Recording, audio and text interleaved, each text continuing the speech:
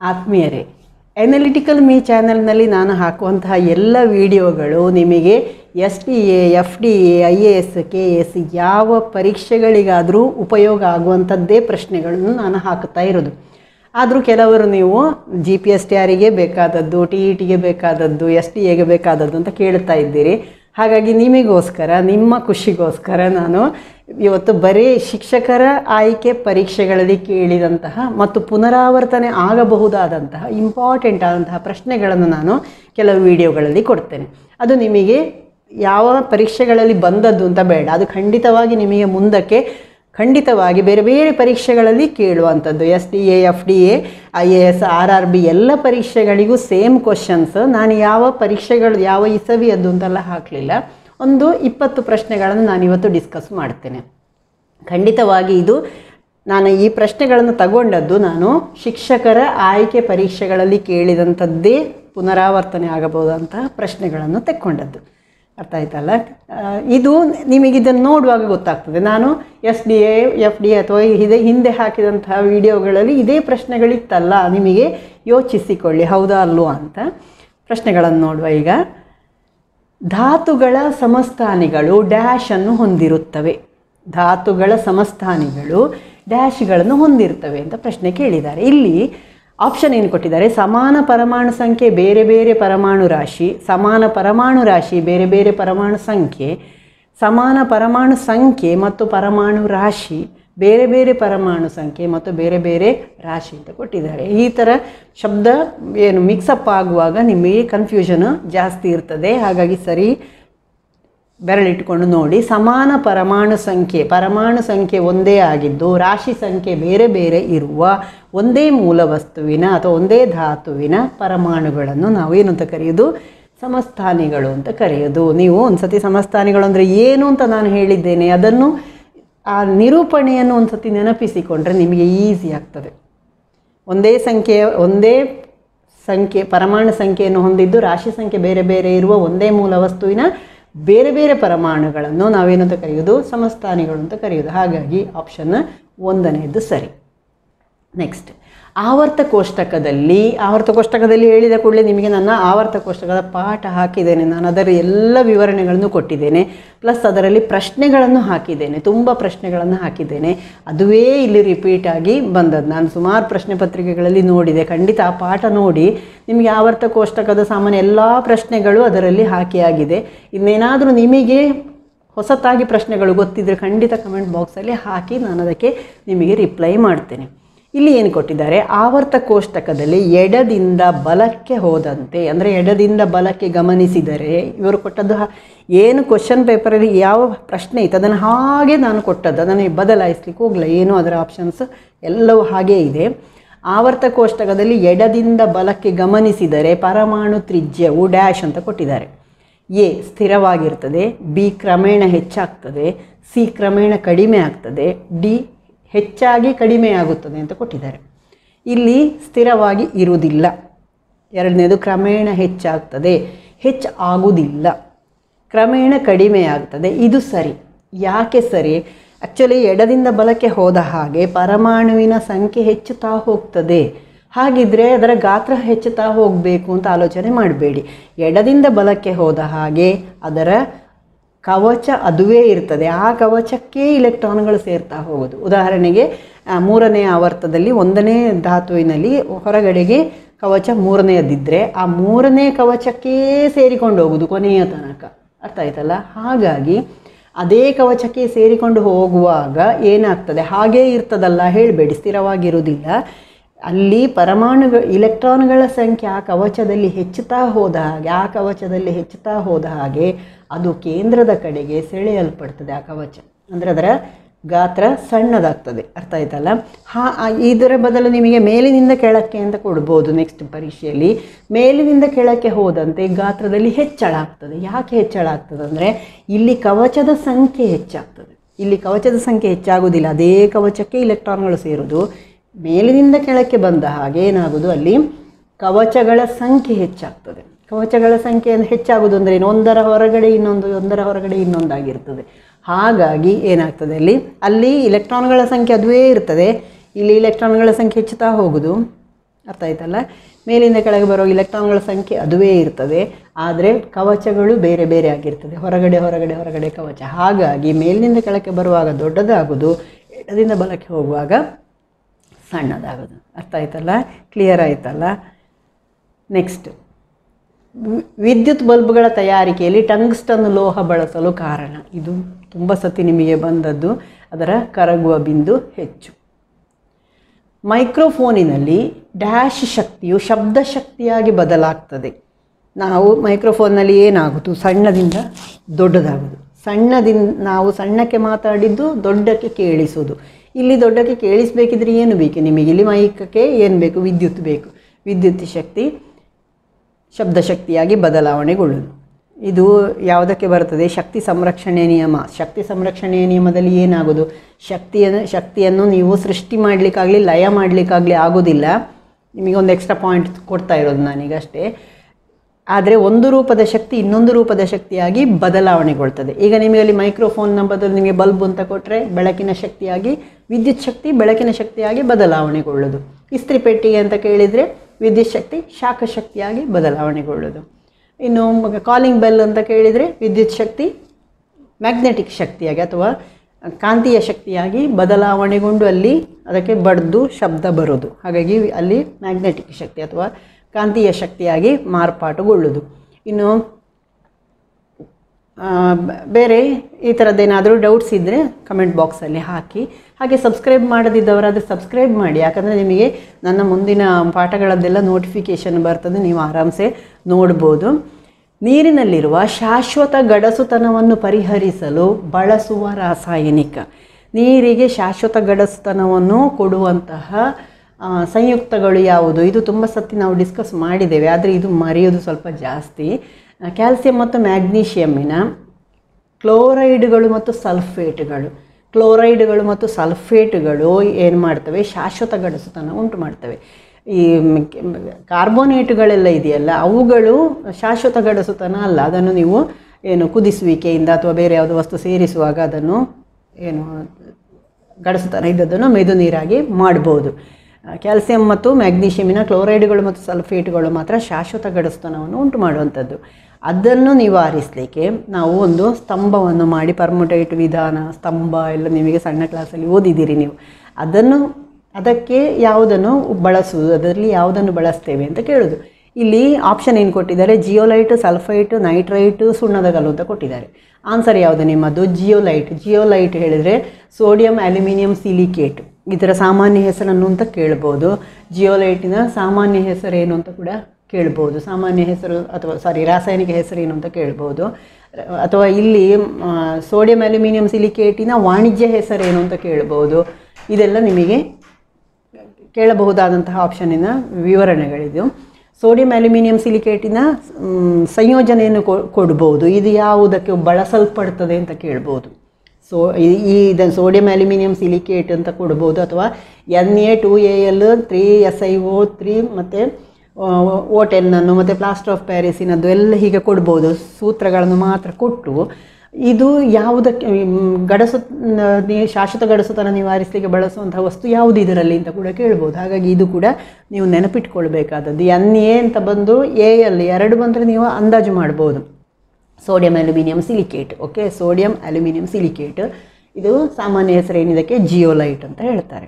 ಇದು ಏನು ಮಾಡ್ತದೆ ಆ್ಯಕ್ಚುಲಿ, ಶಾಶ್ವತ ಗಡಸುತನವನ್ನು ತೆಗೆಯುವುದು ಅಂದರೆ ಏನು ಗೊತ್ತಾ, ಇದರ ಮೂಲಕ ಗಡಸು ನೀರು ಹಾದು ಬರುವಾಗ, ಗಡಸು ನೀರಲ್ಲಿ ಏನಿರುವುದು ಹೇಳಿದೆ ನಾನಾಗಲೇ, ಕ್ಯಾಲ್ಸಿಯಂ ಅಥವಾ ಮ್ಯಾಗ್ನೀಷಿಯಮಿನ ಅಥವಾ ಯಾವುದೇ ಅಯಾನ ರೂಪದಲ್ಲಿ ಇರುವಂಥದ್ದು, ಅಂದರೆ Ca+ ರೂಪದಲ್ಲಿ ಇರ್ತದೆ. ಇಲ್ಲಿ ಸೋಡಿಯಂ ಇದೆಯಲ್ಲ, ಇದು ಜಿಯೋಲೈಟ್ ಒಂದು ಸ್ತಂಭದಲ್ಲಿ ನೀವು ತಗೊಂಡಿದ್ದೀರಿ ಅಂತ ಇಟ್ಕೊಳ್ಳಿ. ಅದರ ಮೂಲಕ ಈ ಗಡಸು ನೀರನ್ನು ಹಾಯಿಸುವಾಗ ಆ ನೀರಿನಲ್ಲಿ ಬಂದಂತಹ Ca+ ಅಯಾನುಗಳಿದೆಯಲ್ಲ, ಅದು ಈ ಜಿಯೋಲೈಟಿಗೆ ಅಂಟಿಕೊಳ್ತದೆ. ಇದರಲ್ಲಿದ್ದ ಸೋಡಿಯಂ ಬಿಡುಗಡೆ ಆಗ್ತದೆ. ಈಗ ಮ್ಯಾಗ್ನೀಷಿಯಂ ಸಲ್ಫೇಟು ಬಂತು ಅಂತ ಇಟ್ಕೊಳ್ಳಿ. ಮ್ಯಾಗ್ನೀಷಿಯಂ ಅಯಾನು ಏನಾಗಿದೆ, ಈಗ ಸೋಡಿಯಂ ಅಯಾನ್ನ ಜಾಗಕ್ಕೆ ಅದು ಬಂದು ಕೂತ್ಕೊಳ್ತದೆ, ಸೋಡಿಯಂ ಅಯಾನನ್ನು ಬಿಡ್ತದೆ. ಆಗ ನೀರಿಗೆ ಯಾವುದು ಹೋದಾಗೆ ಆಯಿತು, ಸೋಡಿಯಂ ಮತ್ತು ಸಲ್ಫೇಟ್ ಅಲ್ಲಿ ಇತ್ತಲ್ಲ, ಸೋಡಿಯಂ ಸಲ್ಫೇಟ್ ಆಯಿತು. ಸೋಡಿಯಂ ಸಲ್ಫೇಟ್ ಇದ್ದರೆ ಅದು ಮೆದು ನೀರು, ಅದು ಗಡಸು ನೀರಲ್ಲ. ಅದೇ ರೀತಿ ಕ್ಯಾಲ್ಸಿಯಂ ಕ್ಲೋರೈಡ್ ಬಂದಿದೆ ಅಂತ ಇಟ್ಕೊಳ್ಳಿ. ಕ್ಯಾಲ್ಸಿಯಮ್ ಅಯಾನುಗಳಿದೆಯಲ್ಲ, ಅದು ಈ ಸೋಡಿಯಮಿನ ಜಾಗಕ್ಕೆ ಬಂದು ಕೂತ್ಕೊಳ್ತದೆ. ಸೋಡಿಯಮ್ ಇಲ್ಲಿದ್ದರಿಂದ ಬಿಡುಗಡೆ ಆಗ್ತದೆ. ಅರ್ಥ ಆಯ್ತಾ? ಹಾಗೆ ಬಿಡುಗಡೆ ಆದ ಕೂಡಲೇ ಏನಾಯಿತು, ಅದು ಮೆದು ನೀರಾಯಿತು. ಹಾಗೆ ಇನ್ನೊಂದು ಪ್ರಶ್ನೆ ಕೇಳ್ಬೋದು, ಇದೀಗ ಇದೇ ಪ್ರಕ್ರಿಯೆ ಮುಂದುವರೆದು ಏನಾಯಿತು, ಸೋಡಿಯಂ ಅಲ್ಯೂಮಿನಿಯಂ ಸಿಲಿಕೇಟ್ ಇದ್ದಲ್ಲಿ ಈಗ ಕ್ಯಾಲ್ಸಿಯಂ ಅಲ್ಯೂಮಿನಿಯಂ ಸಿಲಿಕೇಟ್ ಆಯಿತು.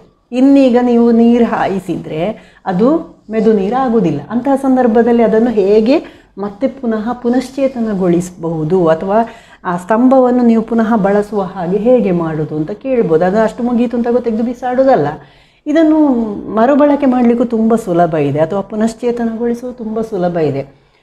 ನೀವು ಸೋಡಿಯಂ ಕ್ಲೋರೈಡಿನ ಒಂದು ದ್ರಾವಣವನ್ನು ಮಾಡಬೇಕು, ಬಿಸಿ ದ್ರಾವಣವನ್ನು. ಆ ಬಿಸಿ ದ್ರಾವಣವನ್ನು ಈ ಸ್ತಂಭಕ್ಕೆ ಹಾಯಿಸಬೇಕು.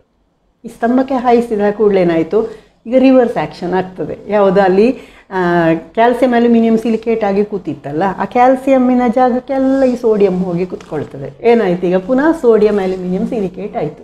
ನೀವು ಆ ಸ್ತಂಭವನ್ನು ಮತ್ತೆ ಪುನಃ ಬಳಸ್ಬೋದು. ಇದು ಕೂಡ ಕೇಳುವಂಥದ್ದು. ಅಲ್ಲಿ ಬಿಸಿ ಉಪ್ಪಿನ ದ್ರಾವಣ ಈ ಕೆಳಗಿನ ದ್ರಾವಣವನ್ನು ಹಾಯಿಸಬೇಕು ಅಂತ ಕೊಡ್ಬೋದು. ಅಂದರೆ ಯಾವುದು, ಶಾಶ್ವತ ಗಡಸ್ತನವನ್ನು ನಿವಾರಿಸುವ ಇದು ಏನು ಪರ್ಮುಟೇಟಿವ್ ವಿಧಾನ ಅಂತ ಕೇಳ್ಬೋದು. ಪರ್ಮುಟೇಟಿವ್ ವಿಧಾನ ಅಂದರೆ ಈ ಜಿಯೋಲೈಟನ್ನು ಬಳಸುವಂಥದ್ದು. ಈ ಜಿಯೋಲೈಟಿನ ಸ್ತಂಭವನ್ನು ಹೇಗೆ ಪುನಶ್ಚೇತನಗೊಳಿಸುವಾಗ ಈ ದ್ರಾವಣವನ್ನು ಹಾಯಿಸಬೇಕು ಅಂತ ಕೊಟ್ಟು, ಅಲ್ಲಿ ಬಿಸಿ ಬ್ರೈನ್ ದ್ರಾವಣ, ಸಲ್ಫ್ಯೂರಿಕ್ ಆಮ್ಲ ಈ ಥರ ಎಲ್ಲ ಕೇಳ್ಬೋದು. ಅಲ್ಲಿ ಬಿಸಿ ಬ್ರೈನ್ ದ್ರಾವಣ ಹೇಳಿದರೆ, ಬ್ರೈನ್ ದ್ರಾವಣ ಹೇಳೋದು ಉಪ್ಪಿನ ದ್ರಾವಣವನ್ನೇ. ಬಿಸಿ ಬ್ರೈನ್ ದ್ರಾವಣ ಹೇಳುವಂಥದ್ದು, ಬ್ರೈನ್ ಸೊಲ್ಯೂಷನ್ ಹೇಳೋದು ಯಾವುದನ್ನು, ಉಪ್ಪಿನ ದ್ರಾವಣವನ್ನೇ. ಕನ್ಫ್ಯೂಸ್ ಮಾಡ್ಕೊಳ್ಬೇಡಿ, ಅದುವೇ ನಿಮ್ಮ ಆನ್ಸರ್ ಆಗಿರ್ತದೆ. ಅಥವಾ ಉಪ್ಪಿನ ದ್ರಾವಣ ಅಥವಾ ಸೋಡಿಯಂ ಕ್ಲೋರೈಡ್ ದ್ರಾವಣ ಹಾಗೂ ಕಳಿಸ್ಬೋದು. ಸೋಡಿಯಂ ಕ್ಲೋರೈಡ್ ಹೇಳಿದರೂ ಅಡಿಗೆ ಉಪ್ಪಿ. ಅರ್ಥ ಆಯ್ತಲ್ಲ? ಇದು ಆನ್ಸರ್ ಮಾಡಿ. ಯಾವ ರೀತಿ ಬಂದರೂ ನೀವು, ಇದು ಕಷ್ಟ ಬಿಡುವುದಲ್ಲ. ಅದನ್ನು ಎಲ್ಲಿಯೋ ನೋಡಿದ್ದೇನೆ, ಎಲ್ಲಿಯೋ ಕೇಳಿದ್ದೇನೆ ಈ ಪ್ರಶ್ನೆ ಅಂತ ನಿಮ್ಮ ಮೆದುಳನ್ನು ಕೆದಕಿ. ನಿಮ್ಮ ಮೆದುಳು ಅಂದರೆ ಸೂಪರ್ ಬ್ರೈನ್, ಅದು ಅದರ ಒಳಗೆ ಎಲ್ಲವೂ ಮಾಹಿತಿ ಇರ್ತದೆ. ಈಗ ನನ್ನ ವಿಡಿಯೋವನ್ನು ನೀವು ಒಂದು ಸತಿ ನೋಡಿದ್ದೀರಲ್ಲ, ನಿಮ್ಮ ತಲೆ ಒಳಗೆ ಅದು ಎಲ್ಲ ವಿವರಣೆಗಳು ಕೂತಿರ್ತದೆ. ನೀವು ಪರೀಕ್ಷೆ ಹಾಲಲ್ಲಿ ಏನು ಗೊತ್ತಾ, ನೀವು ಏನು ನೀರಲ್ಲಿ ಮುಳುಗಿದವನ ಏನು ಚಳಿ ಏನು ಅಂತ ಹೇಳೋದಿಲ್ವ, ಹಾಗೆ ಪರೀಕ್ಷೆ ಹಾಲಲ್ಲಿ ಹೋಗಿ ಕೂತಿದ್ದೀರಾ, ಗತಾಯ ನಾನು ಆನ್ಸರ್ ಮಾಡ್ತೇನೆ ಹೇಳುವಂಥ ಹಠ ನಿಮ್ಮಲ್ಲಿ ಬರಬೇಕು. ಹಾಗೆ ಮಾಡಿಕೊಂಡು ನೀವು ಕೆದಕಬೇಕು. ಫಸ್ಟಿಗೆ ಗೊತ್ತಿದ್ದದನ್ನೆಲ್ಲ ಆನ್ಸರ್ ಮಾಡೋದು, ನಂತರ ಕೂತ್ಕೊಂಡು ನಿಮ್ಮ ಮೆದುಳನ್ನು ಕೆದಕಬೇಕು. ಗೊತ್ತಿಲ್ಲದಿದ್ದದನ್ನು ಎಲ್ಲಿಯೋ ಕೇಳಿದ್ದೇನೆ, ಎಲ್ಲಿ, ಯಾವ ವಿಡಿಯೋದಲ್ಲಿ ನೆನಪು ಮಾಡಿಕೊಂಡ್ರೆ ಬರಿತೀರಿ. ನೀವು ಆರಾಮ್ಸೆ ನೀವು ಪಾಸಾಗಿ ಬರ್ತೀರಿ. ಹೆಚ್ಚಾಗಿ ನೀವು ಕಷ್ಟ ಅಂತ ಬಿಟ್ಟುಬಿಡೋದು. ಇದು ಗೊತ್ತಿಲ್ಲ, ಸೋಡಿಯಂ ಅಲ್ಯೂಮಿನಿಯಂ ಸಿಲಿಕೇಟ್ ಇಷ್ಟು ದೊಡ್ಡದು ನಾನು ನೋಡಲಿಲ್ಲ ಅಂತೆಲ್ಲ ನಿಮ್ಮ ತಲೆಗೆ ಬರುವುದು. ಇಲ್ಲ, ನೀವು ನೋಡಿದ್ದೀರಿ, ಕೇಳಿದ್ದೀರಿ, ಖಂಡಿತವಾಗಿ ಇದೆಲ್ಲ ಪ್ರಶ್ನೆಗಳು ನೀವು ಉತ್ತರ ಬರಿತೀರಿ. ಈ ಕೆಳಗಿನವುಗಳಲ್ಲಿ ಅತಿ ಹೆಚ್ಚು ಶಕ್ತಿಶಾಲಿಯಾದ ಧಾತು, ನಾನು ಆವರ್ತ ಕೋಷ್ಟಕದ ಪಾಠ ವಿವರಿಸುವಾಗಲೇ ಹೇಳಿದ್ದೇನೆ, ಫ್ಲೋರಿನ್ ಅತಿ ಹೆಚ್ಚು ಯಾಕೆ ಗೊತ್ತಾ, ಅದರಲ್ಲಿ ಅತ್ಯಂತ ಹೊರಗಿನ ಕವಚದಲ್ಲಿ 7 ಇಲೆಕ್ಟ್ರಾನ್ಗಳು ಇದ್ದಾಗ ಏನಾಗ್ತದೆ ಅಂದರೆ, ಅತ್ಯಂತ ಹೊರಗಿನ ಕವಚದಲ್ಲಿ ಅದು ಎಳೆಯುವಂತಹ ಶಕ್ತಿ ಅನ್ನೋದು ಹೊಂದಿರ್ತದೆ. ಅತಿ ಹೆಚ್ಚು ಕ್ರಿಯಾಶೀಲವಾದಂತಹ ಧಾತು ಅದು ಯಾವುದು, ಫ್ಲೋರಿನ್. ಓಕೆ, ಕ್ಲೋರಿನ್ ಬ್ರೋಮಿನ್ ಅಂತೆಲ್ಲ ಕೊಟ್ಟಾಗ ಅಲ್ಲಿ ಫ್ಲೋರಿನ್ ಮತ್ತು ಕ್ಲೋರಿನ್ ತುಂಬ ಶಕ್ತಿಶಾಲಿ, ಹೌದು. ಅದಕ್ಕಿಂತಲೂ ಮೊದಲಿನ ಧಾತು ಯಾವುದು ಆವರ್ತ ಕೋಷ್ಟಕದಲ್ಲಿ, ಅದಕ್ಕಿಂತ ಮೇಲೆ ಇರುವುದು ಯಾವುದು, ಫ್ಲೋರಿನ್ನು. ಹಾಗಾಗಿ ಅದುವೇ ಸ್ಟ್ರಾಂಗ್. ಅರ್ಥ ಆಯ್ತಲ್ಲ? ಚರ್ಮದ ಹೊರಪದರವನ್ನು ಸ್ನಾಯುಗಳಿಗೆ ಸೇರಿಸುವಂತಹ ಅಂಗಾಂಶ, ನಮ್ಮ ಚರ್ಮ ಹೇಳಿದರೆ ಇಲ್ಲಿ ಹೊರಗಿನ ಪದರ ಒಂದಿರ್ತದೆ, ಎಪಿಡರ್ಮಲ್ ಕೋಶ ಇರ್ತದಲ್ಲ, ಅದರ ಅಡಿಯಲ್ಲಿ ನಮ್ಮ ಯಾವುದು ಸ್ನಾಯುಗಳಿದೆ, ಆ ಸ್ನಾಯುಗಳಿಗೆ ಸೇರಿಸುವಂತಹ ಅಂಗಾಂಶ, ಕನೆಕ್ಟಿವ್ ಟಿಶ್ಯೂ ಯಾವುದು ಅಂತ ಅಲ್ಲಿ ಕೇಳಿದ್ದು. ಇಲ್ಲಿ ಏರಿಯೋಲರ್ ಅಂಗಾಂಶ, ಎಡಿಪೋಸ್ ಅಂಗಾಂಶ, ನರ ಅಂಗಾಂಶ, ಹೊರಧರ್ಮ ಅಂಗಾಂಶ ಅಂತೂ ಅಲ್ಲ. ನರ ಅಂಗಾಂಶಗಳು ಅದಕ್ಕಿಂತ ಒಳಗಡೆಗೆ ಇರುವಂಥದ್ದು. ಹಾಗಾದರೆ ಇಲ್ಲಿ ಏರಿಯೋಲರ್ ಮತ್ತು ಎಡಿಪೋಸಲ್ಲಿ ನಿಮಗೆ ಡೌಟ್ ಬರ್ತದೆ. ಎಡಿಪೋಸ್ ಅಂಗಾಂಶ ಹೇಳಿದರೆ ಅದು ಚರ್ಮದ ಅಡಿಭಾಗದಲ್ಲಿ ಇರುವುದು ಅಂತಲೇ ಓದಿದ್ದೀರಿ ನೀವಲ್ವಾ, ಆದರೆ ಅದು ಫ್ಯಾಟನ್ನು ಸಂಗ್ರಹಿಸುವಂತಹ ಅಂಗಾಂಶ. ಯಾವುದು, ಎಡಿಪೋಸ್ ಅಂಗಾಂಶ ಫ್ಯಾಟನ್ನು ಸಂಗ್ರಹಿಸುವಂಥ ಅಂಗಾಂಶ. ಹಾಗಾಗಿ ಅದರಲ್ಲಿ ಸ್ನಾಯುಗಳಿಗೆ ಸೇರಿಸುವ ಕನೆಕ್ಟಿವ್ ಟಿಶ್ಯೂ ಅಂತ ನೀವು ತಕ್ಕೊಳ್ಬೇಡಿ. ಅರ್ಥ ಆಯ್ತಲ್ಲ? ಹಾಗಾಗಿ ಎಡಿಪೋಸ್ ಅಂಗಾಂಶದ್ದು ತುಂಬ ಸತಿ ಪ್ರಶ್ನೆ ಬಂದಿದೆ. ಇದು ಕೊಬ್ಬನ್ನು ಶೇಖರಿಸುವಂತಹ ಅಂಗಾಂಶ ಅಷ್ಟೇ, ಅದು ಸಂಪರ್ಕ ಕೊಡುವಂಥದ್ದಲ್ಲ, ಕನೆಕ್ಟಿವ್ ಟಿಶ್ಯೂ ಅಲ್ಲ. ಇಲ್ಲಿ ಕೇಳಿದ್ದೇನನ್ನ, ಚರ್ಮದ ಹೊರಪದರವನ್ನು ಸ್ನಾಯುಗಳಿಗೆ ಸೇರಿಸುವ ಅಂಗಾಂಶ, ಸೇರಿಸುವುದು ಅಲ್ಲಿ ಮಾಂಸಕ್ಕೆ ಎಲುಬನ್ನು ಸೇರಿಸುವುದು ಅಂತೆಲ್ಲ ಬಂದರೆ ಅದೆಲ್ಲ ಕನೆಕ್ಟಿವ್ ಟಿಶ್ಯೂಸ್. ಹಾಗಾಗಿ ಇಲ್ಲಿ ಯಾವುದು ಆನ್ಸರ್, ಏರಿಯೋಲರ್ ಅಂಗಾಂಶ. ಅರ್ಥ ಆಯ್ತಲ್ಲ? ಬೆಲ್ಲ ಮತ್ತು ಸಕ್ಕರೆ ಇದಕ್ಕೆ ಸೇರಿಸಬಹುದಾದ ಕಲಬೆರಕೆ ವಸ್ತು ಯಾವುದು ಅಂತ ಕೇಳಿದ್ದಾರೆ. ಆಹಾರ ವಿಷಯ ಬರುವಾಗ ನಾನು ಕಲಬೆರಕೆಯದ್ದೇ ಒಂದು ವಿಡಿಯೋ ಮಾಡಿದ್ದೇನೆ, ನೋಡಿ ಅದರಲ್ಲಿ ತುಂಬ ವಿವರಣೆಗಳಿದೆ, ನಿಮಗೆ ತುಂಬ ಇಂಪಾರ್ಟೆಂಟ್ ಅಂತ ವಿಷಯಗಳಿದೆ ಅದರಲ್ಲಿ.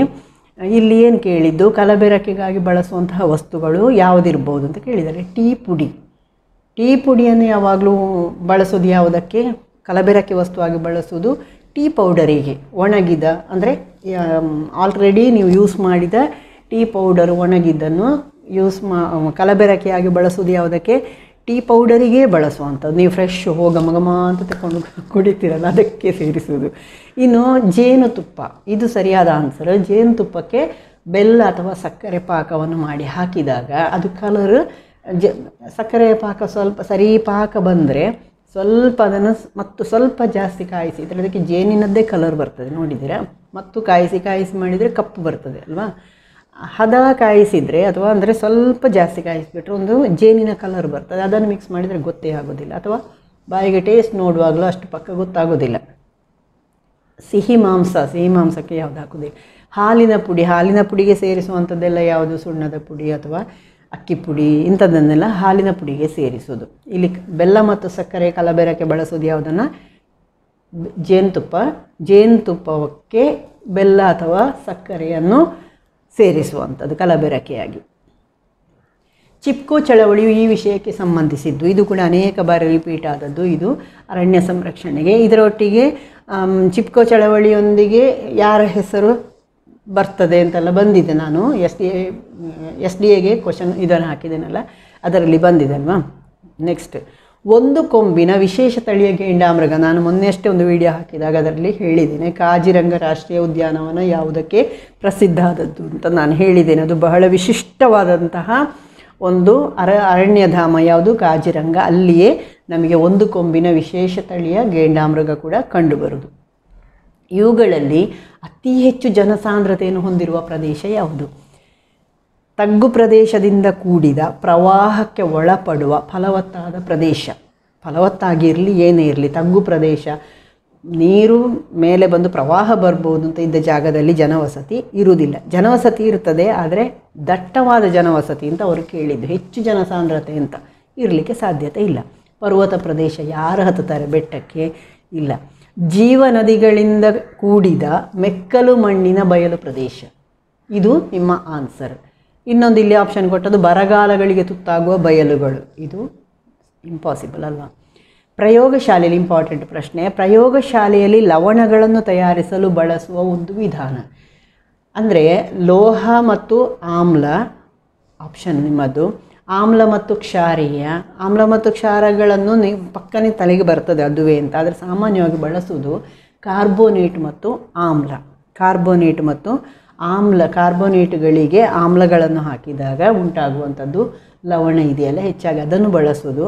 ಇಲ್ಲಿ ಒಂದು ಸಾಮಾನ್ಯ ಒಂದು ಸೂತ್ರ ಕೊಟ್ಟಿದ್ದೇನೆ ನಾನು. Na2CO3ಗೆ ಅಂದರೆ sodium ಕಾರ್ಬೋನೇಟಿಗೆ sodium carbonate, washing soda ಇದೆಯಲ್ಲ ಅದು, ಸೋಡಿಯಂ ಕಾರ್ಬೋನೇಟಿಗೆ ನೀವು HCl ಅನ್ನು ಹಾಕಿದರೆ ಡೈಲ್ಯೂಟ್ HCl ಅನ್ನು ಹಾಕ್ಬೋದು. ಇಲ್ಲಿ ಸೋಡಿಯಂ ಕ್ಲೋರೈಡ್ ಉಂಟಾಗ್ತದೆ, ಲವಣ. ಪ್ರಯೋಗಶಾಲೆಯಲ್ಲಿ ಲವಣಗಳ ಉತ್ಪತ್ತಿ ತೋರಿಸಲಿಕ್ಕೆ ನಿಮಗೆ PUCಯಲ್ಲಿ ಸಾಲ್ಟ್ ಎನಾಲಿಸಿಸ್ ಬಂದವರಿಗೆಲ್ಲ ಇದು ಗೊತ್ತಿರ್ತದೆ. H2O CO2 ಎಲ್ಲ 10ನೇ ಕ್ಲಾಸ್ನವರಾದರೆ ಸ್ವಲ್ಪ ನೆನಪಿಸಿಕೊಳ್ಳಿ. Na2CO3ಗೆ HCl ಸೇರಿಸೋದು. ಪ್ರೋಪೇನ್ ಒಂದು ಸಾವಯವ ಸಂಯುಕ್ತ. ಪ್ರೋಪೇನ್ C3H8 ಅದರ ಸೂತ್ರ ನೆನಪಿಟ್ಕೊಳ್ಳಿ. ಪ್ರೋಪೇನಿನ ಪೂರ್ಣ ದಹನ ಕ್ರಿಯೆಯನ್ನು ಸೂಚಿಸುವಂತಹ ರಾಸಾಯನಿಕ ಸಮೀಕರಣ. ಇದು ತುಂಬ ಸಲ ರಿಪೀಟ್ ಆಗಿದೆ. ಮೋಸ್ಟ್ಲಿ ಕಳೆದ ವರ್ಷದ ಕ್ವಶನ್ ಪೇಪರ್ನಿಂದ ನಾನು ತಗೊಂಡದ್ದು. ಮೊದಲಿನ ಹಳೆ ಕ್ವಶನ್ ಪೇಪರ್ಗಳು TET ಅಥವಾ ಇದರಲ್ಲಿ GPSTRದಲ್ಲಿ ನಾನು ನೋಡಿದ್ದೇನೆ, ಇದೇ ಸೇಮ್ ಪ್ರಶ್ನೆ ನೋಡಿದ್ದೇನೆ. 2 ಇಲ್ಲಿ ಏನು ಆಪ್ಷನ್ಸ್ ಏನು ಕೊಟ್ಟಿದ್ದಾರೆ ಅದನ್ನು ಎಲ್ಲವನ್ನು ಓದಿ ಹೇಳೋದಿಲ್ಲ ನಾನು. ಇದರಲ್ಲಿ C3H8 ಆಗಲೇ ಹೇಳಿದೆ ನಾನು, ಅದರ ಸೂತ್ರ ಎಲ್ಲ ಕಡೆ C3H8 ಕೊಟ್ಟಿದ್ದಾರೆ. ಇಲ್ಲಿ ನೀವು ಒಂದನೇದಾಗಿ ಈ ಥರ ಬ್ಯಾಲೆನ್ಸ್ ಇದೆಯಾ ಸೂಚಿಸುವ ಸಮೀಕರಣ ಈ ರೀತಿಯೆಲ್ಲ ಕೇಳುವಾಗ ನೀವು ಫಸ್ಟ್ ನೀವು ನೋಡಬೇಕಾದದ್ದು ಬ್ಯಾಲೆನ್ಸ್ಡ್ ಈಕ್ವೇಷನ್ ಯಾವುದಿದೆ ಅಂತ ಫಸ್ಟ್ ನೋಡ್ಕೊಳ್ಬೇಕು. ಸಮೀಕರಣಗಳು 4 ಎಲ್ಲ ಕೊಟ್ಟು ಅದರಲ್ಲಿ ಒಂದನ್ನು ಯಾವ ಕಾರಣಕ್ಕಾದರೂ ಏನು ದಹನಕ್ರಿಯೆಯನ್ನು ಸೂಚಿಸುವುದು ಅಂತ ಇರ್ಬೋದು ಅಥವಾ ಸಮತೂಗಿಸಿದ ಸಮೀಕರಣ ಅಂತ ಇರ್ಬೋದು. ನೀವು ಫಸ್ಟ್ ನೋಡಬೇಕಾದ್ದು ಸಮತೂಗಿಸಿದೆಯಾ, ಯಾಕಂದರೆ ಸಮತೂಗಿಸದೇ ಇದ್ದ ಸಮೀಕರಣಗಳನ್ನು ಅವರು ಆನ್ಸರ್ ಆಗಿ ಕೊಡುವುದಿಲ್ಲ, ಅದು ನೆನ್ಪಿಟ್ಕೊಳ್ಬೇಕು ನೀವು. ಇಲ್ಲಿ ಸಮತೂಗಿಸಿದ ಸಮೀಕರಣ ಮತ್ತು ಸರಿಯಾದ ಉತ್ತರ ಯಾವುದು? C3H8. ಇಲ್ಲಿ C3H8 ಅಲ್ಲಿ ಪೂರ್ಣ ದಹನ ಆಗಿರುವಂಥದ್ದು. ನೆಕ್ಸ್ಟ್, ಮಾಲಿನ್ಯದಿಂದ ಉಂಟಾದ ಸ್ವಾಭಾವಿಕ ವಿದ್ಯಮಾನದ ಅಪಾಯ. ಮಾಲಿನ್ಯದಿಂದ ಉಂಟಾದ ಸ್ವಾಭಾವಿಕ ವಿದ್ಯಮಾನದ ಅಪಾಯ ಇಲ್ಲಿ ಭೂತಾಪದ ಏರಿಕೆ, ಪರಿಸರ ಸಮತೋಲನೆ, ಹಸಿರುಮನೆ ಪರಿಣಾಮ, ಮರುಭೂಮೀಕರಣ ಅಂತ ಕೊಟ್ಟಿದ್ದಾರೆ. ಇಲ್ಲಿ ಭೂತಾಪದ ಏರಿಕೆ ಮತ್ತು ಹಸಿರುಮನೆ ಪರಿಣಾಮ ಆನ್ಸರ್ ಎರಡು ಒಂದೇ ಆ್ಯಕ್ಚುಲಿ, ಹಾಗಾಗಿ ನೀವು ಯಾವುದೋ ಒಂದಕ್ಕೆ ಹಾಕೋದು ಭೂತಾಪದ ಏರಿಕೆ. ಇಂಪಾರ್ಟೆಂಟ್ ಇನ್ನೊಂದು ಕ್ವಶನ್ ಬಂತು. 5 ಕಿಲೋಗ್ರಾಮಿನಷ್ಟು, ಅದು ಎಷ್ಟೇ ಕೊಡಲಿ, ತುಕ್ಕು ಹಿಡಿದ ಕಬ್ಬಿಣದ ಪುಡಿಯನ್ನು ನಿಮಗೆ ಕೊಟ್ಟಿದೆ. ಅಪ್ಲಿಕೇಶನ್ ಲೆವೆಲ್ ಪ್ರಶ್ನೆ. ಈ ಕೆಳಗಿನ ಒಂದು ವಿಧಾನದಿಂದ ಶುದ್ಧ ಕಬ್ಬಿಣವನ್ನು ಪಡೆಯಬಹುದು. ಸುಣ್ಣದ ಕಲ್ಲಿನೊಂದಿಗೆ ತುಕ್ಕು ಹಿಡಿದ ಕಬ್ಬಿಣದ ಪುಡಿಯನ್ನು ಕಾಯಿಸುವುದು. ಸುಣ್ಣದ ಕಲ್ಲು ಹೇಳಿದ ಕೂಡಲೇ ನಿಮಗೆ CO3 ನೆನಪಾಗಬೇಕು. ಕೋಕ್ನೊಂದಿಗೆ ತುಕ್ಕು ಹಿಡಿದ ಕಬ್ಬಿಣದ ಪುಡಿಯನ್ನು ಕಾಯಿಸುವುದು.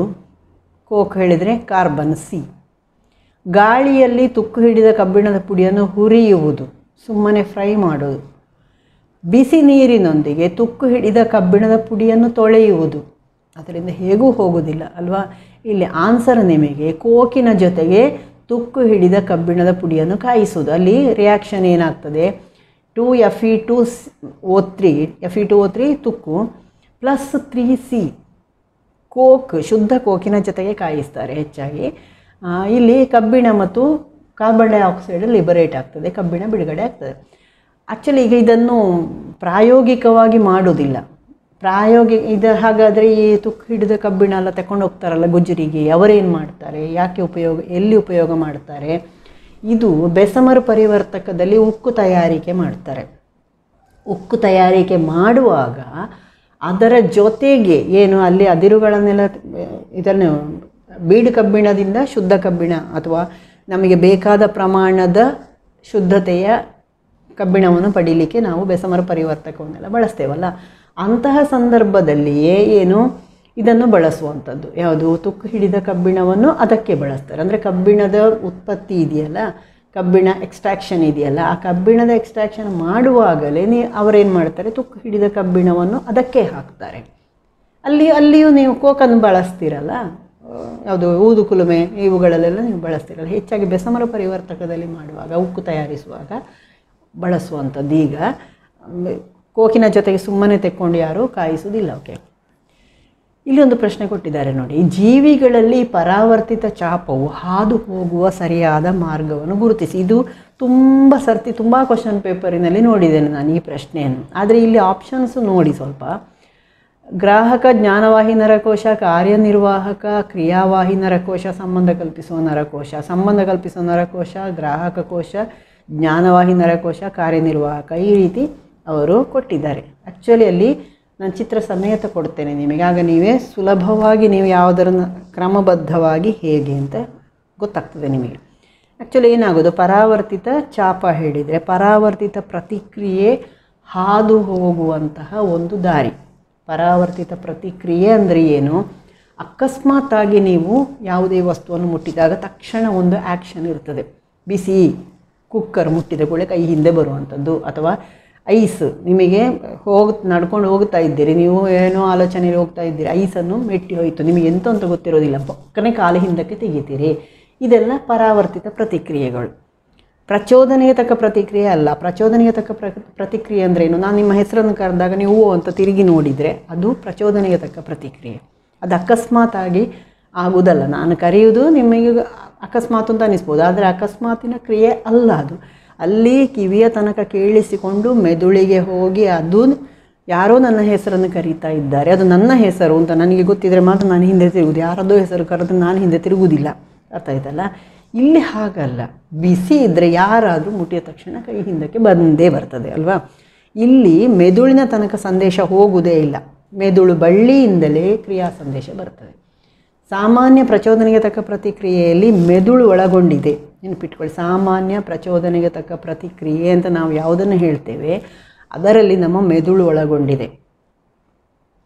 ಬೆಲ್ ಹೊಡೆದ ತಕ್ಷಣ ನಾವು ಹೊರಗಡೆಗೆ ಹೋಗೋದು. ಅಲ್ಲಿ ಬೆಲ್ ಆಗೋದು ಯಾಕೆ ಅಂತಲೂ ನಮಗೆ ಗೊತ್ತಿರ್ತದೆ, ಊಟಕ್ಕೆ ಅಂತಲೂ ಗೊತ್ತಿರ್ತದೆ, ಬಟ್ಲನ್ನು ಹಿಡ್ಕೊಂಡೇ ಹೋಗ್ತೇವೆ. ಆದರೆ ಇಲ್ಲಿ ಹಾಗಲ್ಲ. ಇಲ್ಲಿ ಅದು ಏನು ಅಂತಲೇ ಗೊತ್ತಿರೋದಿಲ್ಲ, ಟಪ್ಪನೆ ನಾವೊಂದು ಪ್ರತಿಕ್ರಿಯೆ ಕೊಟ್ಟು ಬಿಟ್ಟಾಗ್ತದೆ. ಅಂದರೆ ಅದು ಏನು ಅಂತ ತಲೆಗೆ ತೆಕ್ಕೊಂಡು ನಂತರ ಆ್ಯಕ್ಷನ್ ಅಲ್ಲ. ಅರ್ಥ ಆಯ್ತಲ್ಲ? ಇಲ್ಲಿ ಒಂದು ಚಿತ್ರ ಸಮೇತ ಕೊಟ್ಟಿದೆ. ಇಲ್ಲಿ ವಸ್ತುವನ್ನು ಮುಟ್ಟಿದ ತಕ್ಷಣ ಕೈ ಹಿಂದಕ್ಕೆ ಬರೋದು ಅಲ್ವಾ. ಇಲ್ಲಿ ಗ್ರಾಹಕ ಯಾವುದು? ಗ್ರಾಹಕ ನಮ್ಮ ಕೈಯ ಕೋಶಗಳು, ಸರಿಯಾ? ಗ್ರಾಹಕ ಫಸ್ಟಿಗೆ. ಅಲ್ಲಿಂದ ಜ್ಞಾನವಾಹಿ ನರತಂತುಗಳ ಮೂಲಕ ಅದು ಜ್ಞಾನ ಸಂದೇಶ ಬರಬೇಕು. ಜ್ಞಾನ ಸಂದೇಶ ಎಲ್ಲಿಗೆ? ಮೆದುಳಿನ ತನಕ ಹೋಗುವುದಿಲ್ಲ, ಬಟ್ ಮೆದುಳು ಬಳ್ಳಿಯಲ್ಲಿಯೇ ಆ ಸಂದೇಶ ಬರ್ತದೆ. ಮೆದುಳು ಬಳ್ಳಿ ಹೇಳಿದರೆ ಯಾವುದಾಯಿತು? ಇಲ್ಲಿ ಸಂಬಂಧ ಕಲ್ಪಿಸುವ ನರಕೋಶಕ್ಕೆ ಬರಬೇಕದು. ಸಂಬಂಧ ಅಂದರೆ ಇಲ್ಲಿಂದ ಎಲ್ಲಿಗೋಯ್ತು ಈಗ? ಹಾಗಾದರೆ ಗ್ರಾಹಕದಿಂದ ಜ್ಞಾನವಾಹಿ ನರಕೋಶಕ್ಕೆ ಹೋಗಿ ಅಲ್ಲಿಂದ ಸಂಬಂಧ ಕಲ್ಪಿಸುವ ನರಕೋಶಕ್ಕೆ ಹೋಯಿತು. ಸಂಬಂಧ ಕಲ್ಪಿಸುವ ನರಕೋಶ ಏನು ಹೇಳಬೇಕು? ಅದು ಬಿಸಿ ಇದೆ ಅಂತ ಅದುವೇ ಸಂದೇಶವನ್ನು ಕೊಡಬೇಕು. ತಕ್ಷಣವೇ ಅಲ್ಲಿ ಏನಾಗಬೇಕು? ಕ್ರಿಯಾ ಸಂದೇಶ ಹಾದು ಹೋಗಬೇಕು. ಕ್ರಿಯಾ ಸಂದೇಶ ಮತ್ತೆ ಪುನಃ ಈಗ ಇಲ್ಲಿ ನಾನು ಮುಟ್ಟಿದ್ದಾದರೆ ಇಲ್ಲಿಂದ ಹೀಗೆ ಬಂದು ಮೆದುಳು ಬಳ್ಳಿಯಿಂದಲೇ ವಾಪಸ್ ಈ ಸ್ನಾಯುಗಳಿಗೆ ಸಂದೇಶ ಬರೋದು, ಹಿಂದಕ್ಕೆ ತೆಕ್ಕೋ ಅಂತ. ಅರ್ಥ ಆಯ್ತಲ್ಲ? ಈಗ ಸಂಬಂಧ ಕಲ್ಪಿಸುವ ನರಕೋಶ ಬರಬೇಕು. ಸಂಬಂಧ ಕಲ್ಪಿಸುವ ನರಕೋಶ ನಂತರ ಕ್ರಿಯಾವಾಹಿ ನರಕೋಶಕ್ಕೆ ಹೋಗಬೇಕು. ಕ್ರಿಯಾವಾಹಿ ನರಕೋಶ ಏನು ಮಾಡಬೇಕು? ಕಾರ್ಯನಿರ್ವಾಹಕಕ್ಕೆ ಅಂದರೆ ಕೈಯಲ್ಲಿರುವ ಸ್ನಾಯುವಿಗೆ ಅದು ಸಂದೇಶ ಕೊಡಬೇಕು. ಹಾಗಾದರೆ ಆಪ್ಷನ್ನು ನಿಮ್ಮದು. ಅದರಲ್ಲಿ ಯಾವುದು? ಇದರಲ್ಲಿ ಹೇಗೆ ಸರಿಯಾಗಿ ಅಂತ ನೋಡ್ಕೊಳ್ಳಿ. ಗ್ರಾಹಕಗಳು, ಜ್ಞಾನವಾಹಿ ನರಕೋಶ, ಸಂಬಂಧ ಕಲ್ಪಿಸುವ ನರಕೋಶ, ಕ್ರಿಯಾವಾಹಿ ನರಕೋಶ ಮತ್ತು ಕಾರ್ಯನಿರ್ವಾಹಕ ಅಂತ ನಿಮ್ಮ ಕ್ರಮಬದ್ಧವಾದ ಉತ್ತರ ಆಗಿರಬೇಕು. ಸಸ್ಯ ಬೀಜಗಳಿಂದ ಪಡೆದ ಕಚ್ಚಾ ಎಣ್ಣೆಯನ್ನು ಉಪಯುಕ್ತ ಇಂಧನವನ್ನಾಗಿ ಪರಿವರ್ತಿಸುವುದು ಟ್ರಾನ್ಸ್ಎಸ್ಟರಿಫಿಕೇಷನ್ ಅನ್ನುವಂತಹ ಒಂದು ಕ್ರಿಯೆಯಿಂದ ಅಂತ ನಿಮಗೆ ಬಂದಿದೆ. ಅಂದರೆ ಇಲ್ಲಿ ಸಸ್ಯ ಬೀಜಗಳಿಂದ ಪಡೆದಂತಹ ಕಚ್ಚಾ ಎಣ್ಣೆ ವಾಣಿಜ್ಯ ಉದ್ದೇಶಗಳಿಗೆ ಅಥವಾ ಇಂಧನಗಳಾಗಿ ಪರಿವರ್ತಿಸುವಾಗ ಆ ಒಂದು ಪ್ರಕ್ರಿಯೆಯನ್ನು ನಾವೇನಂತ ಕರೆಯೋದು? ಟ್ರಾನ್ಸ್ಎಸ್ಟರಿಫಿಕೇಷನ್. ಹಾಗಾದರೆ ಉಳಿದ ಆಪ್ಷನ್ಸು ಅಷ್ಟೇ ಇಂಪಾರ್ಟೆಂಟ್ ಆದದ್ದು, ಖಂಡಿತವಾಗಿ ಕೇಳುವಂತಹ ಪ್ರಶ್ನೆಗಳು. ಅದನ್ನು ನೋಡುವ ಏನು ಅಂತ. ಇಲ್ಲಿ ಬಯೋಗ್ಯಾಸಿನಿಫಿಕೇಷನ್ ಕೊಟ್ಟಿದ್ದಾರೆ. ಇದನ್ನು ಕನ್ನಡದಲ್ಲಿ ಹೇಳಿದರೆ ಬಯೋ ಅನಿಲೀಕರಣ ಅಂತ ಕೂಡ ಹೇಳ್ತಾರೆ. ಬಯೋಗ್ಯಾಸ್ ತಯಾರು ಮಾಡ್ತೇವಲ್ಲ, ಅದುವೇ ಬಂದಿದೆ. ನಾವು ಮೊದಲೇ ವಿಡಿಯೋದಲ್ಲಿ ಡಿಸ್ಕಸ್ ಮಾಡಿದ್ದೇವೆ. ಇದು ಜೀವರಾಶಿಗಳು ಅಂದರೆ ತ್ಯಾಜ್ಯ ವಸ್ತುಗಳಿದೆಯಲ್ಲ, ಅದರಲ್ಲಿ ಸೂಕ್ಷ್ಮಾಣುಜೀವಿಗಳ ವಾಯುರಹಿತ ಉಸಿರಾಟ. ಸೂಕ್ಷ್ಮಾಣುಜೀವಿಗಳು ವಾಯುರಹಿತ ಉಸಿರಾಟ ಮಾಡಬಲ್ಲವು. ಅಂದ್ರೇನು? ಆಮ್ಲಜನಕದ ಮಾಧ್ಯಮ ಇಲ್ಲವೇ ಬೇಡ, ಅದಕ್ಕೆ ಆಮ್ಲಜನಕ ಬೇಡವೇ ಬೇಡ. ಅದು ಸೀದಾ ಜೀವಕೋಶದಲ್ಲಿರುವ ನಮ್ಮ ದೇಹದಲ್ಲಿ ಅಥವಾ ತ್ಯಾಜ್ಯದಲ್ಲಿರುವಂತಹ ಆಹಾರ ಇದೆಯಲ್ಲ, ಅದನ್ನು ನೇರವಾಗಿ ಅದು ವಿಭಜಿಸ್ತದೆ. ನೇರವಾಗಿ ಅದು ವಿಭಜಿಸಿ ತನಗೆ ಬೇಕಾದ ಆಹಾರವನ್ನು ಪಡೀತದೆ. ಅದರಲ್ಲಿ ಏನು ಉತ್ಪತ್ತಿಯಾಗುವಂಥದ್ದು ಅನಿಲಗಳು, ಅದನ್ನೆಲ್ಲ ನೀವು ಹುದುಗುವಿಕೆ ಇದನ್ನೆಲ್ಲ ನೋಡಿದ್ದೀರಿ ನೀವು. ಓಕೆ, ಇದು ಆಮ್ಲಜನಕ ರಹಿತ ಉಸಿರಾಟ. ಯಾವುದು? ಜೀವರಾಶಿಗಳಲ್ಲಿ, ತ್ಯಾಜ್ಯ ಜೀವರಾಶಿಗಳಲ್ಲಿ ಸೂಕ್ಷ್ಮಾಣುಜೀವಿಗಳ ವಾಯುರಹಿತ ಉಸಿರಾಟದಿಂದ ಅಥವಾ ವಾಯುರಹಿತ ಉಸಿರಾಟ ಕ್ರಿಯೆ ಆಗುವುದು ಎಲ್ಲಿ? ಜೈವಿಕ ಅನಿಲ ಉತ್ಪಾದನೆಯಲ್ಲಿ ಅಥವಾ ಬಯೋಗ್ಯಾಸಿಫಿಕೇಷನ್ ಅಥವಾ ಬಯೋಗ್ಯಾಸಿನಿಫಿಕೇಷನ್ ಕ್ರಿಯೆ ಹೇಳಿದರೆ, ಅಥವಾ ಜೈವಿಕ ಅನಿಲ ಸ್ಥಾವರಗಳಲ್ಲಿ ನಡೆಯುವ ಕ್ರಿಯೆ ಅದು. ಇದರಲ್ಲಿ ಉತ್ಪತ್ತಿಯಾಗುವಂಥದ್ದು ಯಾವುದೆಲ್ಲ ಅಂತ ಕೂಡ ನಿಮಗೆ ಪ್ರಶ್ನೆ ಬರುತ್ತೆ. ಬಯೋಗ್ಯಾಸಿನಲ್ಲಿ ಇರುವಂತಹ ಘಟಕಗಳು ಯಾವುದೆಲ್ಲ, ಇದು ಕೂಡ ತುಂಬ ಇಂಪಾರ್ಟೆಂಟ್ ಆದದ್ದು, ನೆನಪಿಟ್ಕೊಳ್ಳಿ. ಮೀಥೇನ್ ಮತ್ತು ಹೈಡ್ರೋಜನ್ ಇರ್ತದೆ. ಇನ್ನು ಇಲ್ಲೊಂದು ಬಯೋಪೈರಾಲಿಸಿಸ್ ಅಂತ ಇನ್ನೊಂದು ಶಬ್ದ ಕೊಟ್ಟಿದ್ದಾರೆ. ಅದು ಬಯೋಪೈರಾಲಿಸಿಸ್ ಅಲ್ಲ, ಅದು ಕಂಬಷನ್ ಪೈರಾಲಿಸಿಸ್ ಆಗಬೇಕು. ಅಲ್ಲಿ ಉರಿಯುವಿಕೆ ಆಗೋದು, ಅಲ್ಲಿ ಬಯೋಲಜಿಕಲ್ ಆ್ಯಕ್ಷನ್ ಅಲ್ಲ, ಅಥವಾ ಏನು ಜೀವಿಗಳು ಯಾವುದೇ ಕ್ರಿಯೆ ನಡೆಸೋದಲ್ಲ. ಅಲ್ಲಿ ದಹನ ಪೈರಾಲಿಸಿಸ್ ಅಥವಾ ಏನು ಕಂಬಷನ್ ಪೈರಾಲಿಸಿಸ್ ಹೇಳಿದರೆ ಅದು ಈ ತ್ಯಾಜ್ಯ ವಸ್ತುಗಳಿದೆಯಲ್ಲ, ತ್ಯಾಜ್ಯ ವಸ್ತುಗಳು. ಇಲ್ಲಿ ಜೀವರಾಶಿಗಳು ಅಂದರೆ ಬಯೋ ತ್ಯಾಜ್ಯಗಳನ್ನು ಮಾತ್ರ ನಾವು ಹೇಳುವಂಥದ್ದು. ಇದನ್ನು ಗಾಳಿಯ ಅನುಪಸ್ಥಿತಿಯಲ್ಲಿ, ಪೂರ್ತಿ ಅನುಪಸ್ಥಿತಿ ಅಥವಾ ಸ್ವಲ್ಪ ಮಟ್ಟಿಗಿದ್ದರೂ ಪರವಾಗಿಲ್ಲ, ಒಂದು 5000 ಡಿಗ್ರಿ ಸೆಂಟಿಗ್ರೇಡ್ ಉಷ್ಣತೆಗೆ ಅದನ್ನು ಕಾಯಿಸೋದು, ಉಷ್ಣತೆಯನ್ನು ಕೊಡೋದು. ಆಗ ಅದು ಏನಾಗ್ತದೆ? ವಸ್ತುಗಳಾಗಿ ವಿಭಜನೆಗೊಳ್ತದೆ. ಏನೆಲ್ಲ ಉಂಟಾಗ್ತದೆ? ಅಲ್ಲಿ ಇಂಧನ ಉಂಟಾಗ್ತದೆ. ಒಂದು ಇಂಧನ ರೂಪದಲ್ಲಿ ಒಂದು ಇಂಧನ ಅನಿಲ ಸಿಗ್ತದೆ. ಎಥೆನಾಲ್ ಸಿಗ್ತದೆ, ಇದ್ದಿಲು ಸಿಗ್ತದೆ. ಯಾವಾಗ 5000 ಡಿಗ್ರಿ ಸೆಂಟಿಗ್ರೇಡಿಗೆ ಕಂಬಷನ್ ಪೈರಾಲಿಸಿಸ್ ಮಾಡಿದಾಗ. ಸಿಕ್ಕುದು ಏನು ಅಂತ ಕೇಳ್ತಾರೆ. ದಹನ ಪೈರಾಲಿಸಿಸಲ್ಲಿ ಉತ್ಪತ್ತಿಯಾಗುವಂತಹ ಅಂಶಗಳು ಯಾವುದು ಅಂತ ಕೇಳ್ಬೋದು. ಇದ್ದಿಲು ಸಿಗ್ತದೆ ನಿಮಗೆ, ಎಥೆನಾಲ್ ಸಿಗ್ತದೆ, ಇಂಧನ ಅನಿಲ ಸಿಗ್ತದೆ. ಜೈವರಾಶಿಯಿಂದ ಎಥೆನಾಲನ್ನು ಹೇಗೆ ಪಡಿತಾರೆ, ಯಾವ ವಿಧಾನದಿಂದ ಪಡಿತಾರೆ, ಈ ಥರ ಪ್ರಶ್ನೆಯೂ ಬರ್ಬೋದು. ಆಗ ದಹನ ಪೈರಾಲಿಸಿಸ್ ಅಂತ ನಿಮ್ಮ ಉತ್ತರ ಆಗಬೇಕು. ಒಟ್ಟಿನಲ್ಲಿ ಇಂಪಾರ್ಟೆಂಟ್ ಅದು. ಇನ್ನೊಂದು ಇಲ್ಲಿ ಕೊಟ್ಟದ್ದು ಎಸ್ಟರಿಫಿಕೇಷನ್. ಇದು ಸಾವಯವ ವಿಜ್ಞಾನಕ್ಕೆ ಸಂಬಂಧಪಟ್ಟಂತಹ ವಿಷಯ, ಕಾರ್ಬನ್ ಸಂಯುಕ್ತಗಳಿಗೆ ಸಂಬಂಧಪಟ್ಟಂತಹ ವಿಷಯ. ಇದು ಏನಾಗೋದು, ಕಾರ್ಬಾಕ್ಸಿಲಿಕ್ ಆಮ್ಲದ ಜೊತೆಗೆ ಆಲ್ಕಹಾಲನ್ನು ಸೇರಿಸುವಂತಹ ಪ್ರಕ್ರಿಯೆ ಆದರೆ ಅದನ್ನು ನಾವು ಎಸ್ಟರಿಫಿಕೇಷನ್ ಅಂತ ಕರಿತೇವೆ. ಇದು ಅಂದರೆ ಒಂದು ಹೈಡ್ರಾಕ್ಸಿಲ್ ಗುಂಪನ್ನು ಕಾರ್ಬಾಕ್ಸಿಲಿಕ್ ಆಮ್ಲದಿಂದ ಹೊರತೆಗೆಯುವಂಥ ಒಂದು ಕ್ರಿಯೆ ಅದು ಬೇಡ. ನೆಕ್ಸ್ಟ್, ಭಾರತದಲ್ಲಿ ಲಡಾಖ್ ಪ್ರದೇಶದಲ್ಲಿರುವ ಫ್ಯೂಗಾ ಅಥವಾ ಫ್ಯೂಗಾ ಅಂತ ಒಂದು ಪ್ಲೇಸ್ ಇದೆ. ಅದರಲ್ಲಿ ಅಲ್ಲಿ ಯಾವ ಶಕ್ತಿಯನ್ನು ಬಳಸ್ತಾರೆ ಅಂತ ಕೇಳಿದ್ದು. ಇದು ನಾನು ಮೊದಲೇ ಯಾವುದೋ ವಿಡಿಯೋದಲ್ಲಿ ಹೇಳಿದ್ದೇನೆ. ಟಾಟಾ ಪಾನಿ ಹೇಳುವಂಥ ಇನ್ನೊಂದು ಪ್ಲೇಸು ಇದೆ. ಇಲ್ಲಿ ಟಾಟಾ ಪಾನಿ, ಫ್ಯೂಗಾ, ಇಲ್ಲೆಲ್ಲ ಭೂ ಉಷ್ಣ ಶಕ್ತಿಯನ್ನು ಬಳಸ್ತಾರೆ. ಏನಿದು ಭೂ ಉಷ್ಣ ಶಕ್ತಿಯನ್ನು ಬಳಸೋದು ಅಂದರೆ, ಇಲ್ಲಿ ಭೂಮಿಯ ಒಳಗಿನದು ನೀವೇನು ಅಲ್ಲಿ ಕೊರೆದು ಹೋಗಬೇಕು ಅಂತ ಇಲ್ಲ. ಬಿಸಿ ನೀರಿನ ಬುಗ್ಗೆಗಳಿದೆ. ಅತಿ ಕುದಿತಾ ಇರುವಂತಹ ಬಿಸಿ ನೀರು ಹೊರಗಡೆಗೆ ಬರ್ತದೆ. ಭೂಮಿಯ ಒಳಗಿನ ಬಿಸಿ ನೀರ ಬುಗ್ಗೆಗಳು ಅಂತ ಕರಿತೇವೆ. ಈ ಬಿಸಿ ನೀರ ಬುಗ್ಗೆಗಳಿದೆಯಲ್ಲ, ಇದು ನೀರು ಕುದಿತಾ ಇರುವಂತಹ ನೀರು. ಅದನ್ನು ನೀವು ಬೇಕಾದದಕ್ಕೆ, ಅಲ್ಲಿ ಇವರೆಲ್ಲ ಇರ್ತಾರಲ್ಲ ಸಾಧುಗಳೆಲ್ಲ ಅಲ್ಲಿ ವಾಸ ಮಾಡ್ತಾರೆ. ಅವರು ಏನು ಮಾಡ್ತಾರಂತೆ ಗೊತ್ತಾ, ಅಕ್ಕಿಯನ್ನು ಒಂದು ಬಟ್ಟೆಯಲ್ಲಿ ಕಟ್ಟಿ ಅದನ್ನು ಆ ನೀರಿನಲ್ಲಿ ಇಡ್ತಾರಂತೆ. ಚಂದ ಅನ್ನ ಆಗ್ತದೆ ಅದು, ಅಂದರೆ ಅಷ್ಟು ಕುದಿತಾ ಇರುವಂತಹ ನೀರು ಅಲ್ಲಿ ಇದೆ ಅಂತ. ಅದೇ ಭೂ ಉಷ್ಣ ಶಕ್ತಿ ಅಂತ ಹೇಳಿದ್ದದನ್ನೇ. ಭೂಮಿಯ ಒಳಗಿನ ಶಾಖದಿಂದಾಗಿ ಆ ನೀರು ಬಿಸಿಯಾಗಿ ಹೊರಗಡೆಗೆ ಬಂದದ್ದು. ನೆಕ್ಸ್ಟ್, ಮರಕ್ಕಿಂತ ಇದ್ದಿಲು ಈ ಉತ್ತಮ ಇಂಧನ, ಕಾರಣ ಕೊಡಿ ಅಂತ ಕೇಳಿದ್ದಾರೆ. ಮರಕ್ಕಿಂತ ಇದ್ದಿಲು ಉತ್ತಮ ಯಾಕೆ ಅಂತ ಇಲ್ಲಿ ಆಪ್ಷನ್ ಏನು ಕೊಟ್ಟಿದ್ದಾರೆ. ಇದ್ದಿಲು ಸುಲಭವಾಗಿ ದೊರೆಯುತ್ತದೆ, ಮರಕ್ಕಿಂತ ಇದ್ದಿಲು ತುಂಬ ಅಗ್ಗ, ಇದ್ದಿಲು ಪೂರ್ಣವಾಗಿ ದಹಿಸುತ್ತದೆ ಮತ್ತು ಕಾರ್ಬನ್ ಡೈಆಕ್ಸೈಡನ್ನು ಕಡಿಮೆ ಉತ್ಪತ್ತಿ ಮಾಡ್ತದೆ, ಮರಕ್ಕಿಂತ ಇದ್ದಿಲು ಸುಲಭವಾಗಿ ದಹಿಸ್ತದೆ. ಒಂದು ನೆನಪಿಟ್ಕೊಳ್ಳಿ, ಪೂರ್ಣವಾಗಿ ದಹನ ಆಗುವಂಥದ್ದು ಅಥವಾ ಈ ರೀತಿಯ ಉತ್ತಮ ಇಂಧನ ಯಾವುದು, ಈ ರೀತಿಯೆಲ್ಲ ಕೇಳಿದಾಗ ಅಲ್ಲಿ ಆಪ್ಷನ್ನಿನಲ್ಲಿ ಏನಿದೆ ಅಂತ ನೋಡಬೇಕು. ಒಂದು ಸುಲಭವಾಗಿ ಸಿಗುವಂಥದ್ದು ಅದು ನೋಡಬೇಕು. ಇಲ್ಲಿ ಸುಲಭವಾಗಿ ಸಿಗುವಂಥದ್ದು ಏನಲ್ಲ, ತುಂಬ ಅಗ್ಗವ ಅಲ್ಲ. ಈಗ ನಮಗೆ ಗ್ಯಾಸ್ ಆದರೂ ಸೌದೆಗಿಂತ ಕಡಿಮೆಗೆ ಸಿಗ್ತದೆ ಅಂತ ಹೇಳ್ಬೋದು, ಅಷ್ಟು ಕಾಸ್ಟ್ಲಿ ಆಗಿದೆ ಸೌದೆ, ಅದು ಅಲ್ಲ. ಮರಕ್ಕಿಂತ ಇದು ಸುಲಭವಾಗಿ ದಹಿಸ್ತದ, ಅದು ದಹಿಸುವ ಕ್ರಿಯೆಗೂ ಅಲ್ಲ. ಅಂದರೆ ಒಂದು ಉತ್ತಮ ಇಂಧನ ಅಂತ ಹೇಳಬೇಕಿದ್ರೆ ಅದು ಅಗ್ಗವಾಗಿ ಸಿಗಬೇಕು, ಚೆನ್ನಾಗಿ ಉರಿಬೇಕು. ಅದಕ್ಕಿಂತ ಪ್ರಾಮುಖ್ಯವಾಗಿ ಅಲ್ಲಿ ಅತ್ಯಂತ ಕಡಿಮೆ ಮಾಲಿನ್ಯಕಾರಕ ವಸ್ತು ಉಂಟಾಗಬೇಕು ಮತ್ತು ಪೂರ್ಣವಾಗಿ ಅದು ದಹನ ಆಗಬೇಕು. ಇದಿಷ್ಟು ಇರುವಂಥದ್ದು. ಇಲ್ಲಿ ಮರ ಮತ್ತು ಇದ್ದಿಲು ಎರಡೂ ಕೂಡ ತುಂಬ ಒಳ್ಳೆಯ ಇಂಧನಗಳೇನಲ್ಲ. ಆದರೆ ಮರಕ್ಕಿಂತ ಇದ್ದಿಲು ಯಾಕೆ ಉತ್ತಮ ಅಂತ ಕೇಳಿದೆ. ಹಾಗಾಗಿ ಇದ್ದಿಲು ಮರಕ್ಕಿಂತ ಹೆಚ್ಚು ಪೂರ್ಣವಾಗಿ ದಹಿಸ್ತದೆ ಮತ್ತು ಕಾರ್ಬನ್ ಡೈಆಕ್ಸೈಡನ್ನು ಕಡಿಮೆ ಉತ್ಪತ್ತಿ ಮಾಡ್ತದೆ. ಆನ್ಸರ್ ಸರಿ. ಮಾನವ ಶರೀರದಲ್ಲಿ ಎಷ್ಟು ರಕ್ತ ಇರ್ತದೆ ಸಾಮಾನ್ಯವಾಗಿ ಅಂತ ಕೇಳಿದ್ದಿಲ್ಲಿ.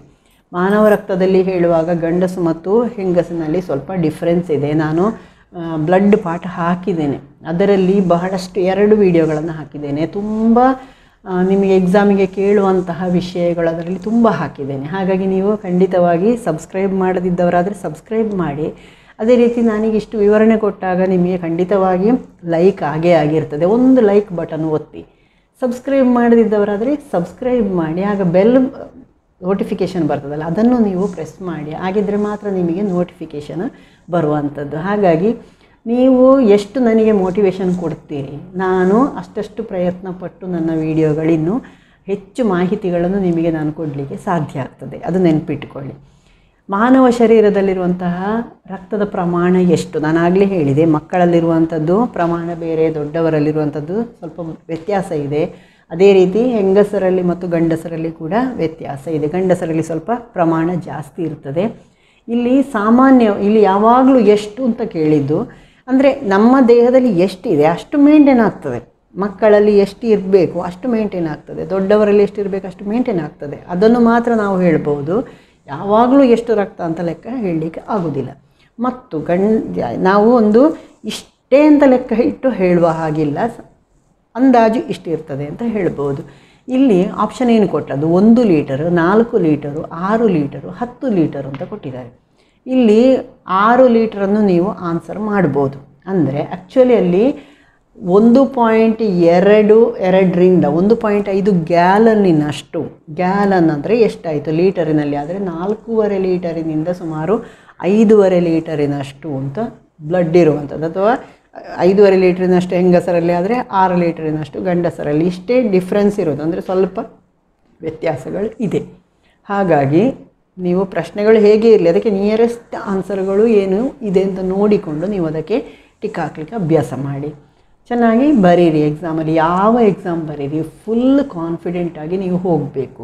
ಇದರ ಬಗ್ಗೆ ಅಂದರೆ ನೀವೆಲ್ಲ ಅನೇಕ ವಿಡಿಯೋಗಳನ್ನು ನೋಡಿದ್ದೀರಿ, ಅನೇಕ ವಿಷಯಗಳು ನೀವು ತರಗತಿಗಳಲ್ಲಿ ಕಲ್ತಿದ್ದೀರಿ, ಅನೇಕ ಬುಕ್ಸ್ ಓದಿದ್ದೀರಿ. ಹಾಗಾಗಿ ಯಾವುದೇ ಭಯ ಬೇಡ. ಪರೀಕ್ಷೆಗೆ ಹೋಗುವಾಗ ಖಂಡಿತವಾಗಿ ನಾನೆಲ್ಲ ಆನ್ಸರ್ ಮಾಡ್ತೇನೆ ಹೇಳುವಂಥ ಒಂದು ಕಾನ್ಫಿಡೆನ್ಸ್ ಇಟ್ಟುಕೊಂಡೇ ನೀವು ಎಕ್ಸಾಮ್ಗಳಿಗೆ ಹೋಗಬೇಕು. ಚೆನ್ನಾಗಿ ಬರೀಲಿಕ್ಕಾಗ್ತದೆ.